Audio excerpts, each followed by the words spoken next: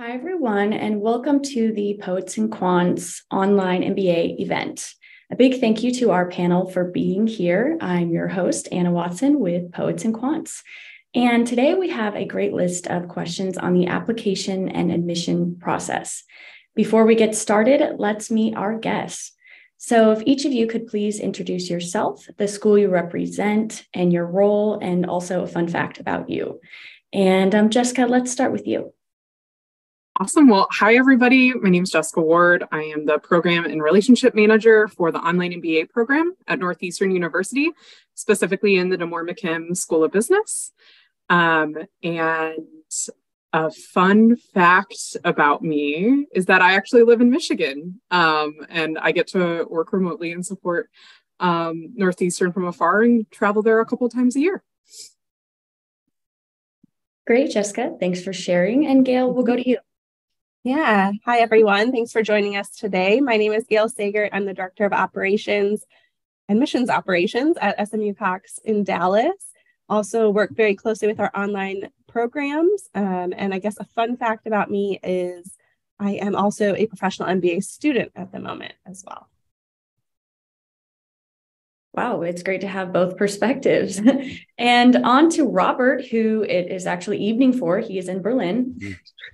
Yes, good evening from Berlin. Hi, my name is Robert Ryan. I am one of the admissions managers here in ESMT Berlin. I've just been here since February, so relatively new here.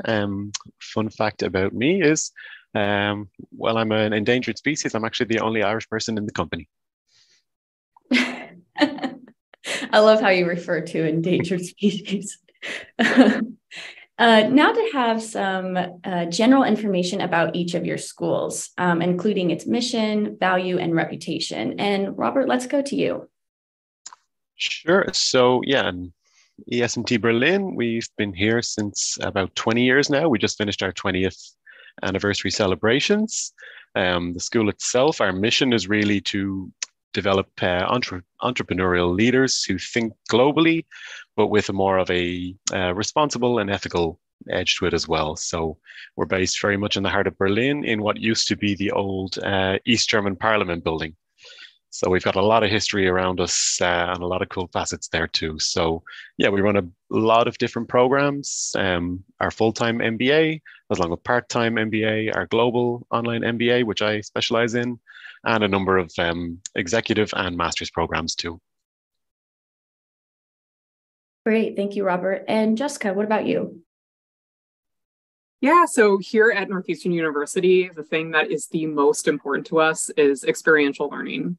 So we believe that folks learn best by doing, and so we incorporate that learn by doing approach into everything that we do, keeping in mind that technology and innovation are also part of our core values. And so we want to be sure that we're at the forefront of everything being done in this space. And so we really believe in that global entrepreneurial spirit, and are really proud to be, one of the top 50 universities in this space. Yeah, and Jessica, just a follow-up. If you wouldn't mind explaining for our viewers, maybe some don't know what experiential learning is. Yeah, absolutely. I'm happy to cover that, and hopefully throughout the session can incorporate more examples of that. But for us, that looks like having a problem, a issue, something that is a real life technology that you're thinking about implementing in your business, and coming at that approach in, okay, well, I am the director of HR. So like, how does my background play into this technology? And so the whole point of it is giving examples and opportunities to work as a team to approach a problem or solution that you'll be faced when you work. I think all of us can kind of relate that we get into a job and we get faced with a problem, and sometimes we're like, oh my, what do I do? And so what we've really incorporated into our programs are examples of that throughout all of our courses of these are real issues, problems, technologies that could be coming on board, and what you need to take into account as somebody that works in this space. Great, thank you. Yeah. And Gail, what about your program? Yeah, so like I mentioned earlier, we're located in Dallas, Texas. We really focus on 3 different pillars with our curriculum across all of our different programs, including our online MBA. So we focus on leadership, analytics, and similar to what Jessica was talking about, experiential learning. So for that, we really want you to be able to take what you're learning in the classroom and put it into practice right away. And also, we really focus on not just the first job that you're going to get out of school, after you graduate, or while you're working during the program, but we want to be the ally for the rest of your career and provide that support throughout your professional development. Yeah, thank you, Gail. And now kind of talking more in depth about the program. So a series of questions here, take as much time as you need to answer, but I'm wondering if each of you could tell us about the program. How long has it been around? How long generally does it take to complete? What level of flexibility is offered in pacing, class selection, required courses versus mandatory courses? And finally, is the content asynchronous or synchronous? And Gail, let's start with you. Sure. Thanks, Anna. So with our program, SMU's been around the business school's been around for over 100 years, but our online MBA program, we launched in May of 2019, and our first cohort graduated in 2021. So we're really excited about that. The program, it's designed to be completed in 24 months, so 2 calendar years. You take classes over the fall, spring, and summer. So adds up to that 24. And as far as the required courses versus elective type of courses, it's a 52 credit hour program, and our electives make up about 14 of those. So it's a very cohort based, very lockstep, a lot of live sessions. So you're logging in at a certain time in the evening, everyone's on camera, it's very interactive. And then you have some asynchronous work that takes place outside of that as well. Did I miss anything, Anna? I don't think so. And I just wanted to ask, it probably wasn't coincidental with the pandemic because these programs take probably years to develop, or was it? Or was anything implemented because of the pandemic that you didn't expect? Yeah, so we launched prior to the pandemic, so definitely in the works before that. But obviously, technology and being flexible, that really put us in a good place for the rest of our programs to have that technology in place to make sure that students were comfortable in an online environment. It wasn't just throwing people into a Zoom room and letting them drink from the fire hose, so to speak, but making sure that faculty were comfortable, that we had implementation in place, that they were comfortable presenting, and that they had their curriculum and they knew how to structure that curriculum in an online environment. And also just making sure it's a smaller cohort. So when your average class size is about 15 to 20, so making sure that it is interactive. And so you're not just one of hundreds of people on Zoom at the same time. Yeah, makes sense. And Robert, what about some of the in-depth details of your program? Sure. So our global online MBA, which we call the GOMBA, which I may say, the GOMBA was launched 2 years ago. So we're really excited to have our first graduates actually at the end of this year, finally, so we can finally have alumni to show off. So in terms of that program, it's quite flexible in that it can be completed within 2 to 5 years. So it's quite a large window for completing that. 24 months would be the standard. Its biggest flexibility role would probably be in between the modules. So we have 7 core modules, and these each take 15 weeks. And then in between those, you can decide how long a break you're going to take, depending on how busy your life is in terms of home life, working. So that's how you can complete your course. For people who are completing it over a longer time, they generally tend to meet more people and tend to work with more people as the cohorts have overlapped. So that's generally considered quite an advantage.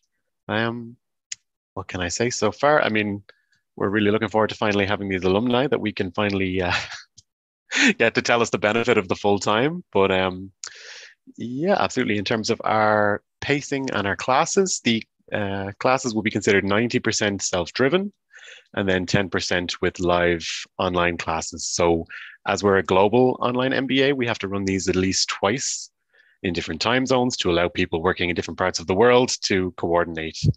So that's something that we stress to people a lot, that you will be working with people from all over the world in different time zones. So very much like the world of work itself. You're going to be working in groups, working together. And hopefully our live classes will show that. So yes, thank you. Yes, thank you, Robert. I'm hearing a lot of flexibility on your end. On to you, Jessica. Yeah, so Northeastern University has been in the MBA market since 1951. We brought our program online in 2006, which we're super proud to be one of the first to do that. I think it does show our history of innovation and our love of education. Since we had one of those first OMBAs on the market, we decided in 2021 to completely redesign our OMBA to make sure that we were being competitive with the market and providing our learners an experience that was going to prepare them for the world that has evolved. And so we were really methodical in making sure that we built a program that responds to current business demands and societal challenges that exist within our culture. This program can be completed in as quickly as 18 months. And it could, on average, I would say about 2 years is what we're seeing people complete it in. When we redesigned this program, flexibility was at the forefront of us. We understand that most folks in our program have, at least 7 years of experience. And so they need that flexibility because of other things that might be happening in their lives. And so all of our coursework is 100% asynchronous. We have optional live sessions where learners get to connect with faculty members once a week. We see really great attendance at those. Over 80% of our learners want to participate in those and to attend those, even though they're not required. And that's just a time to make sure that you're synthesizing all the information that you're learning online. And we also are really excited that we get to offer some focus areas that people can kind of create their own curriculum because we do have so much flexibility in our program. So students are able to choose 29 credits at just what sounds interesting to them. And that's over half of what the total credits are required to complete the program. We have 50 credits that are required. Thanks, Jessica. And a little follow-up on that. Do students need to declare a concentration? If so, when is it selected? How is it offered? And then what guidance and support do students receive in that process? Let's go to Robert. Sure. So our Global Online MBA is very much a generalized MBA, but with electives to choose along the way.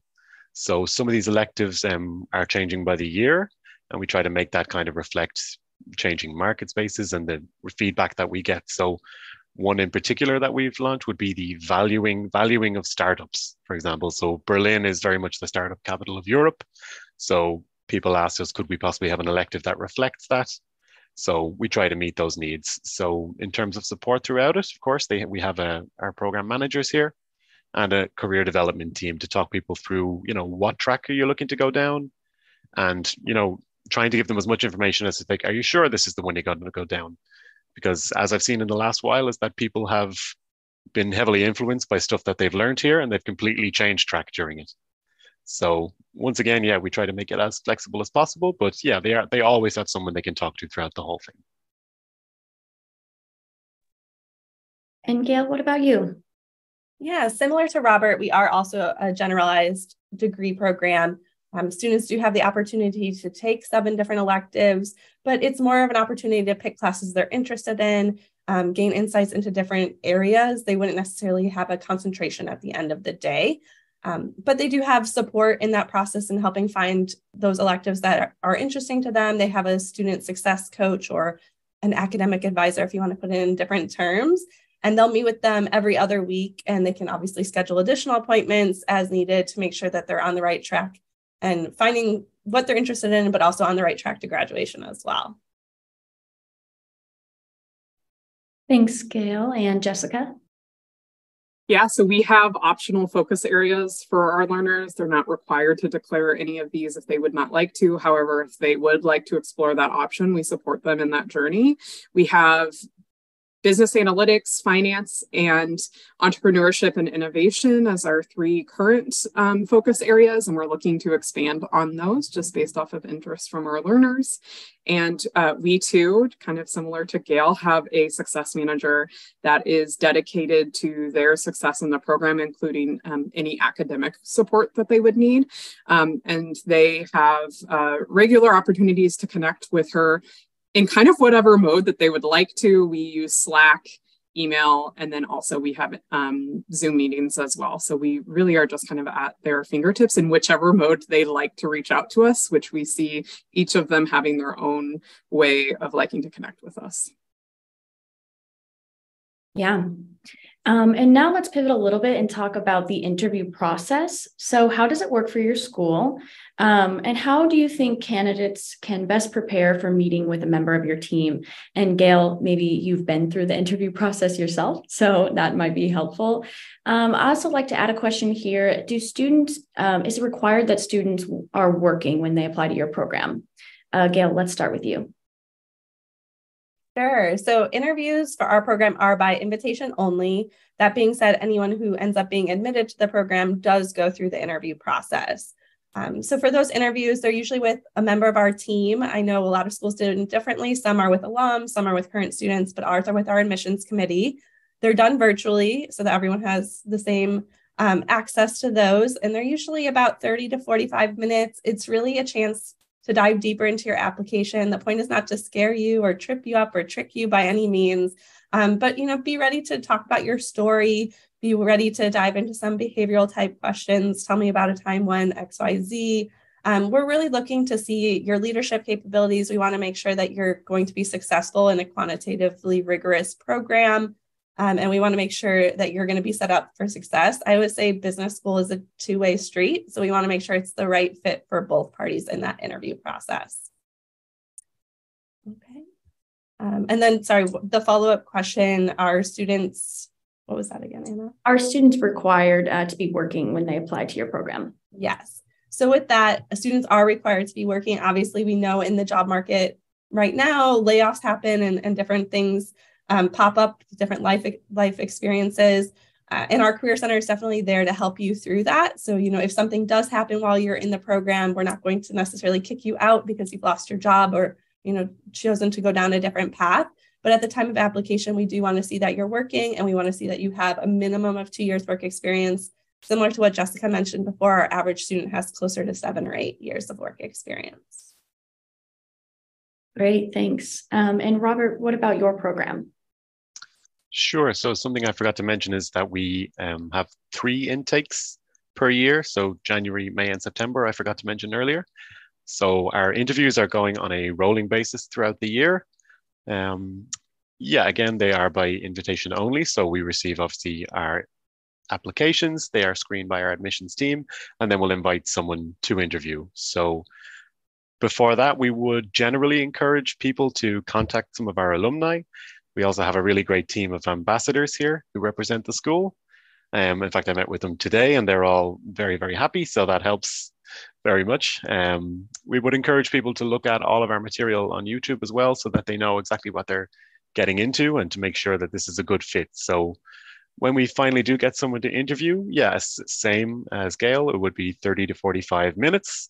We're really going deep into your motivations for doing an MBA, especially why now at this point in your career.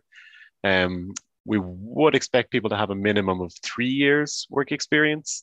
And again, our average person has around 9 to 11.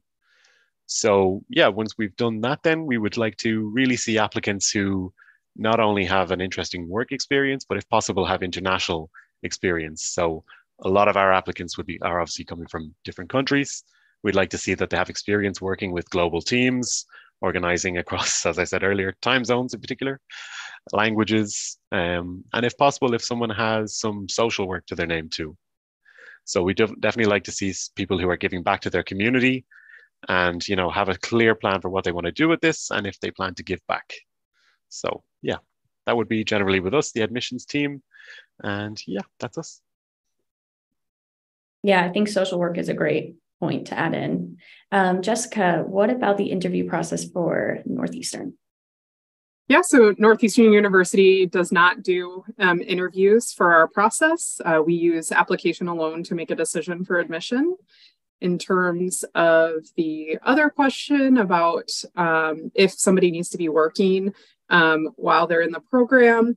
So I think that's a nuanced question for us. I think what we'd look for in that application is to make sure that they had 2 years of experience. And then we just want an explanation for any gaps of employment. So really we would base it off of that. So, we know that things happen and there are reasons, for which unemployment happens. And so we would just look to see what that reasoning is through an explanatory essay. So yeah. Yeah, and might I just ask, is your application a lot longer since you don't have the interview, or is it kind of standard?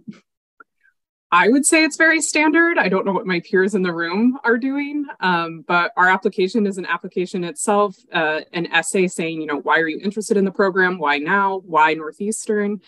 We ask for any transcripts from any degrees earned, 2 recommendation letters, and a current resume. So, yeah. So now pivoting just a little bit again, if I were to ask an alumni about why they chose your program, what do you think they would say? And Jessica, let's go back to you. Yeah, so 80% of our participants in our program saw a salary increase after they left our program. And of those, 50% of those graduates saw an increase of 40% or more. So I think they would say that it really gave them an opportunity to advance in their career, which I think is a main motivator from folks when I am talking with them about why they're interested in pursuing an MBA. And I'm really proud of our program and being able to support them in that journey. When they talk about the things that they love about our program, the first is our faculty. So all of our faculty are from the DeMoore McKim School of Business. They are research faculty that are very passionate about their focus areas and allow them to really bring in industry experts just through their connections in not only Boston, but globally. And so they love that we have this high quality faculty that is there to support them, that they get to meet with them once a week too. They love that portion of our program. Our alumni also really enjoys the networking aspect that we have in our program. So not only through their faculty, but we bring in business leaders, CEOs to help throughout our coursework. And so all of them just love that opportunity to get insight from folks that have led organizations before. And then they have their peers as well, which they're able to stay connected through. We use Slack, and they love that communication tool in our program. And so those are just a few things that I hear from them. Mm-hmm. And Robert, I know you're really looking forward to having that alumni. So maybe, if anything, what are you hearing from current students? Sure. Well, we also do have plenty of alumni, thankfully, from our other courses as well. So the reasons generally tend to be the same. So the opportunity to study in Germany, but through English, was very high, obviously, because the German language, as many of us know, is not a particularly easy one to pick up to the level that you can study in. So we're really lucky to be able to offer our courses in English. Germany is renowned in Europe for its level of education and receives a really high number of international students every year. So many people really want that experience, even if it is online, of receiving a degree from a German university. So apart from that, then, the flexibility was a huge component. People are definitely, for all our courses, I'm sure, juggling busy careers with home lives and squeezing in an MBA at the same time. So the flexibility that we offer, as well as the fact that we will be working with groups all over the world, generally very big factors.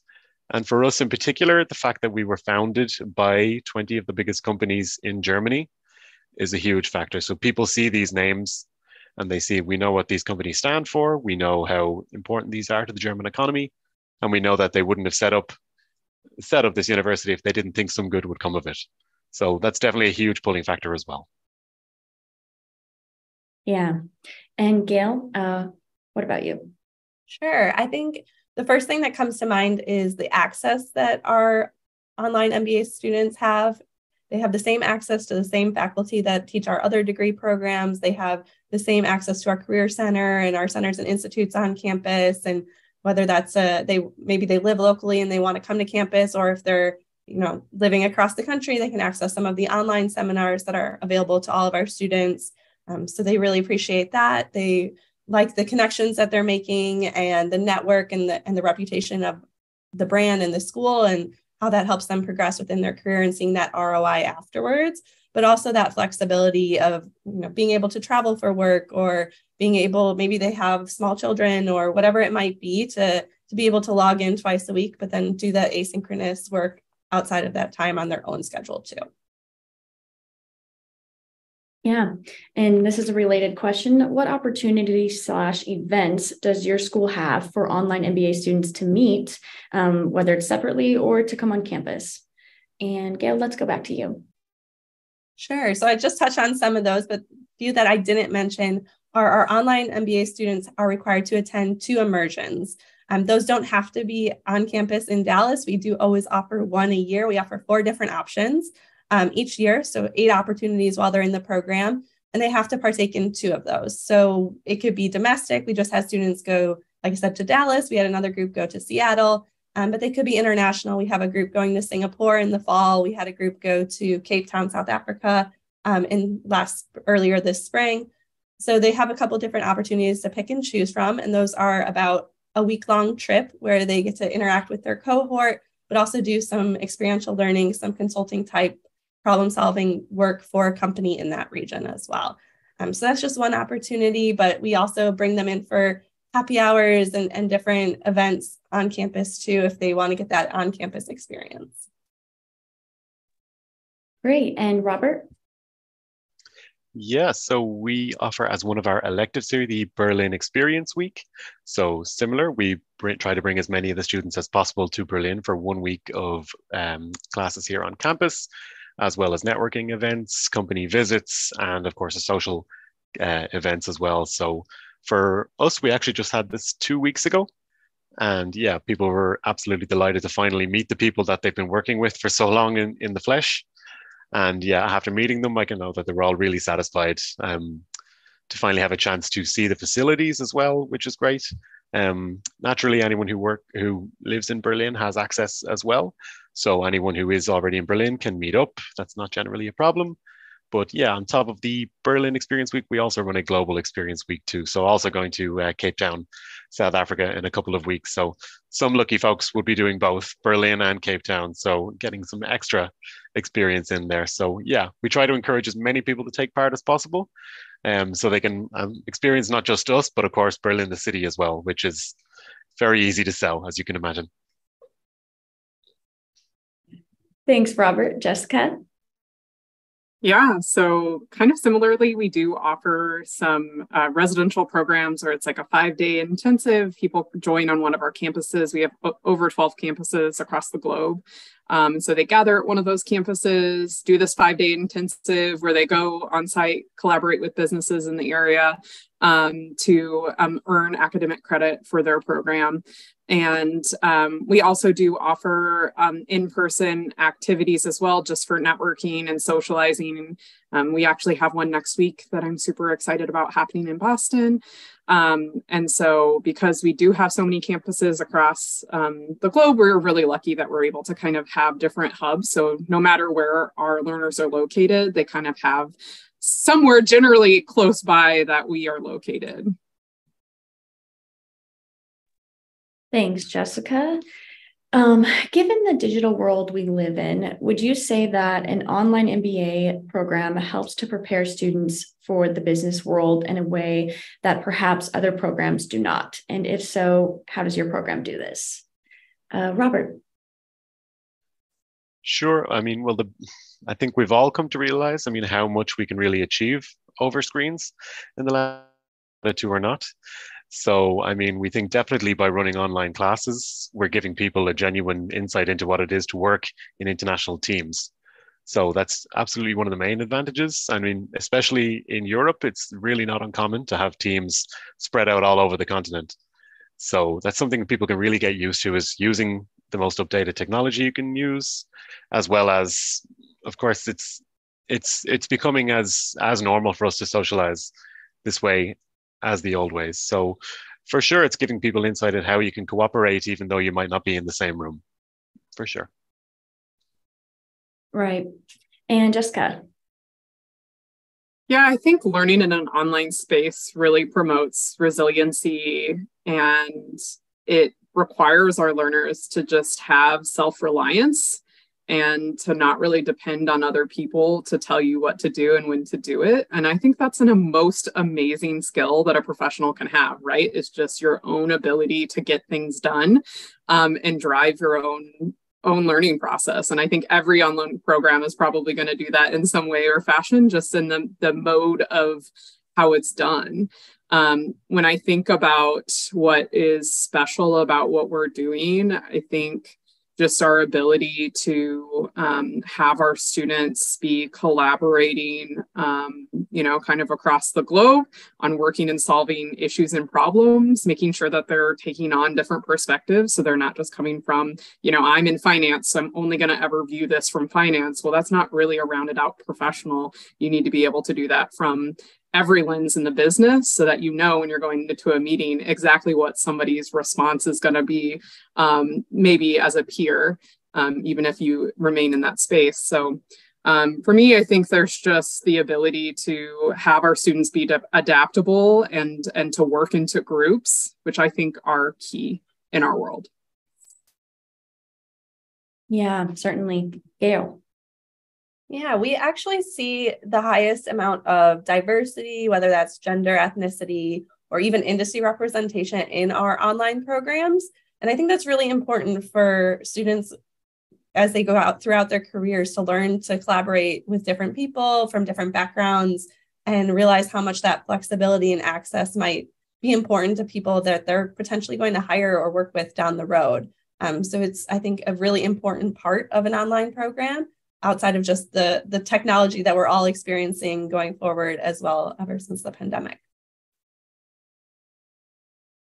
Yeah, and I know you guys have touched plenty on this, but I'll ask again. Are there key factors that differentiate your program? For example, do you offer any unique courses? And I'm hearing, location is unique to some, accessibility, flexibility unique to others, but, anything you'd like to add on that? Robert.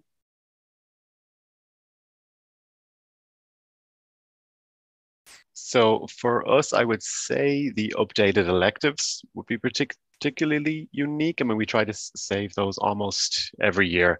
And as I said, yes, they're definitely location specific for us, trying to keep them as up to date as possible for here, especially in the startup scene. A lot of candidates who are coming to us would be saying that this is where they want to land, just so that then they can get into the startup scene. So they want to go into that as prepared as possible. So I think we are in a very unique position here, that we have a lot of connections with a lot of new companies and a lot of emerging companies. So again, founded by extremely well-established companies, but aiming towards new companies, which we know will be big in the future. So definitely that. And Gail.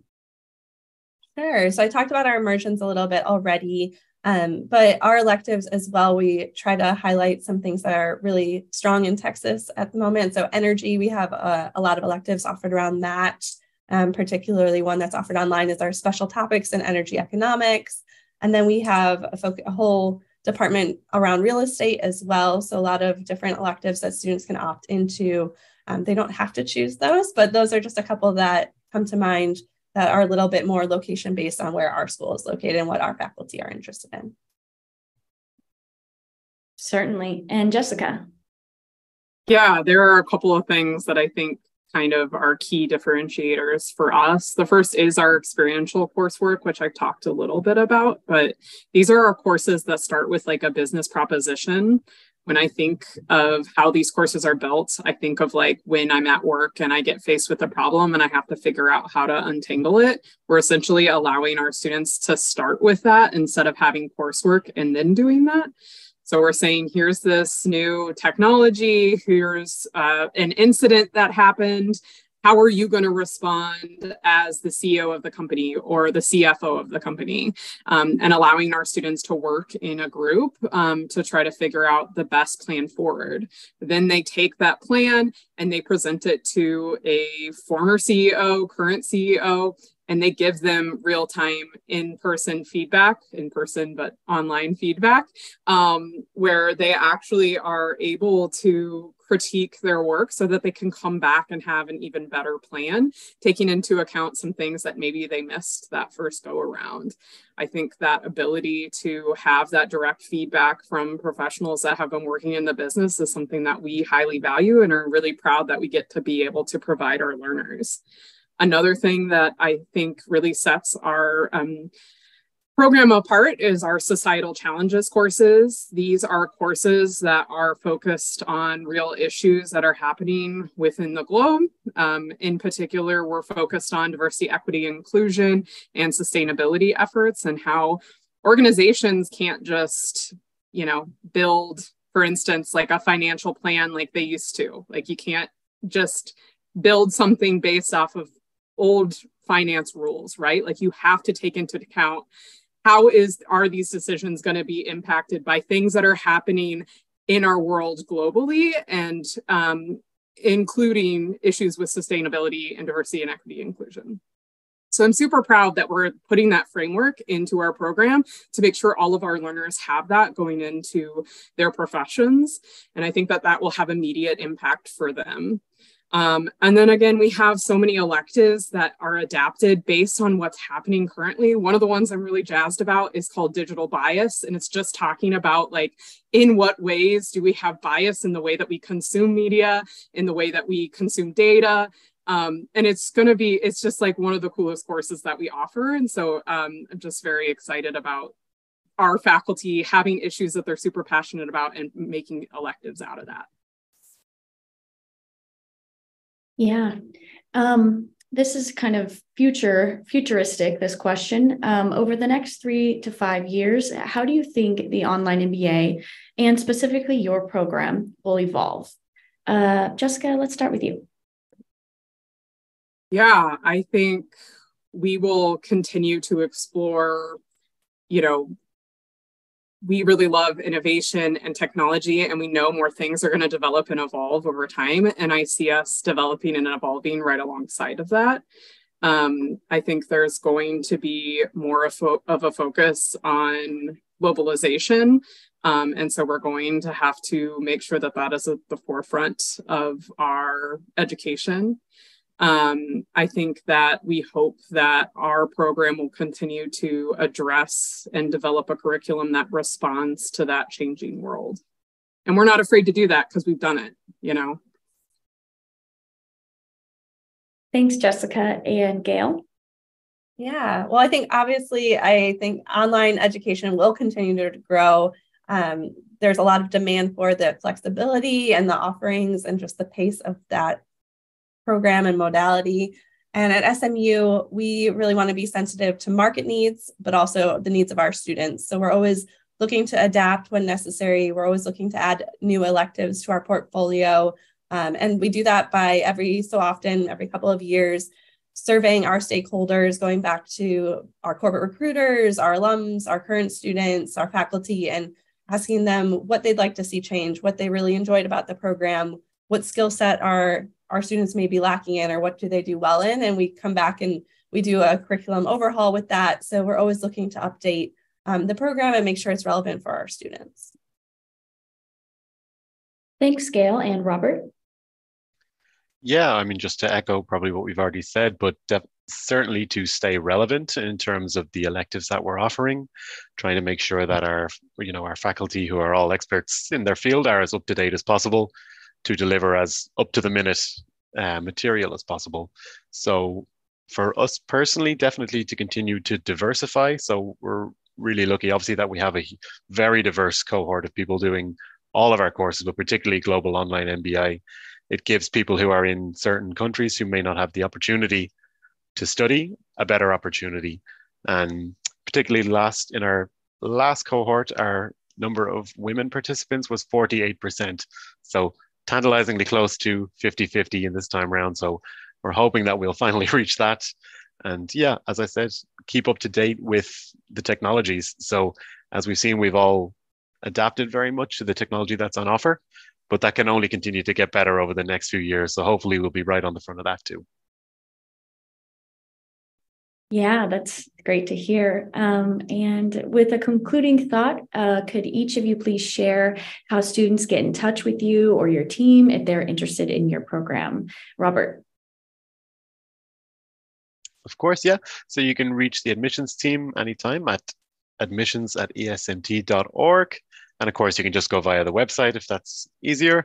And of course, on LinkedIn as well. If we can't answer everything for you, we're also happy to put you in touch with some of our alumni or our ambassadors as well. Great, thank you. And let's go to Northeastern, Jessica.